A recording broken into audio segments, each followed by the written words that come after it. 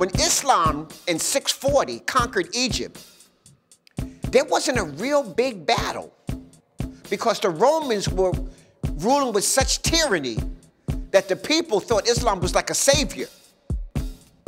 And Islam kind of gave them an ultimatum. You either become Muslims or you join Amun-Ra today.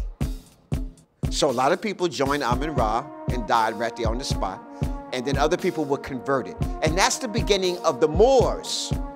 The Moors were the converted Africans from the Happy Valley now, who now became Muslims. And they were warriors. So you have the Kushite, all of these Kushite, these warriors, he now converted to Islam. And they become the army of the Islamic, the wing of the Islamic. And they sweep all across North Africa.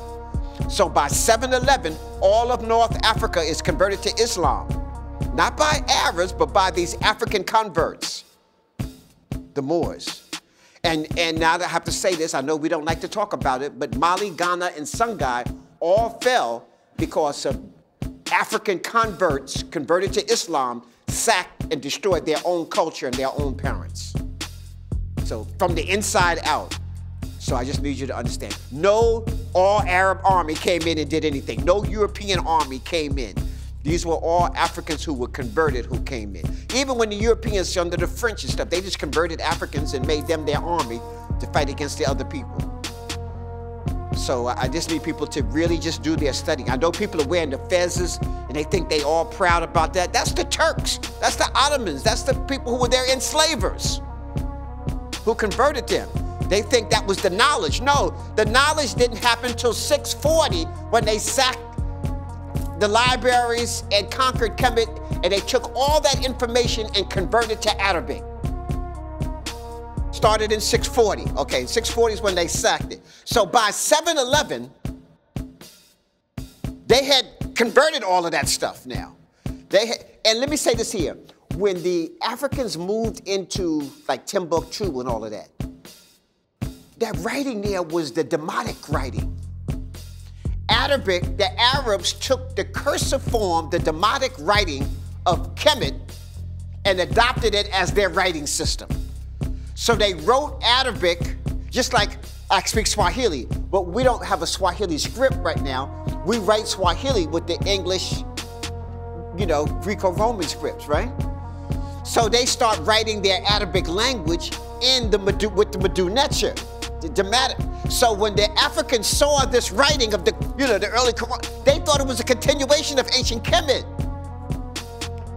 And then after they realized it wasn't, it was already too late. So I just need you to say that converts. So the Arabs used the cursive writing. There is no Arabic writing form outside of ancient Kemet.